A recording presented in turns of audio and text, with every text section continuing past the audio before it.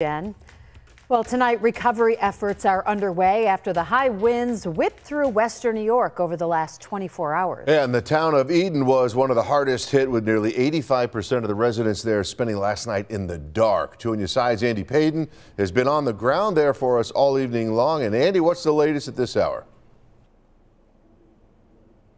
Well, Scott and Mary Alice, almost everyone here in the town of Eden has been affected by this storm in one way or another. In fact, we just spoke with a woman off camera who told us one of her friends was stuck on the side of the road for multiple hours yesterday when this storm first hit, trapped underneath some power lines. And tonight, the town hall behind us here is doubling as a warming shelter. And you could hear it just banging against the house. Over 24 hours later, this sounded like a freight train going through. And parts of the town of Eden still remain in the dark. The whole neighborhood's without power. The small town of just 7,500 saw the worst of the storm, with wind gusts reaching hurricane-like speeds, ripping down trees and power lines, like this one along Route 62 spanning a quarter of a mile. In all, the storm knocking out the lights for almost 85% of the town. The infrastructure is really, from engineering standards, is built to be to withstand 50 mile an hour. Mark Schwen is with National Grid.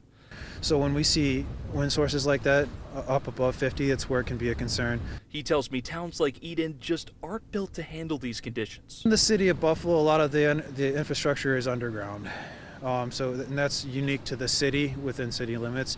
When you get outside of the city, everything is overhead.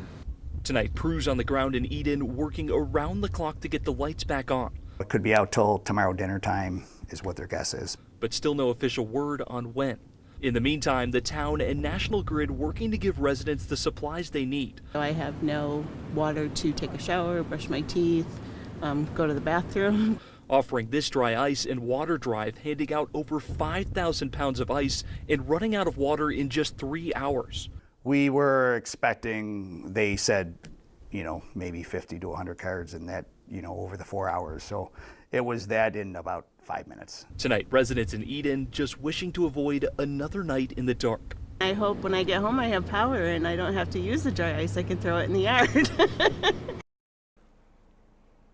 Now, there is some good news for residents here tonight. We were just told that it's now down to about 1,000 residents here still without power, with the goal of that all being okay, everyone's lights back on by about this time tomorrow.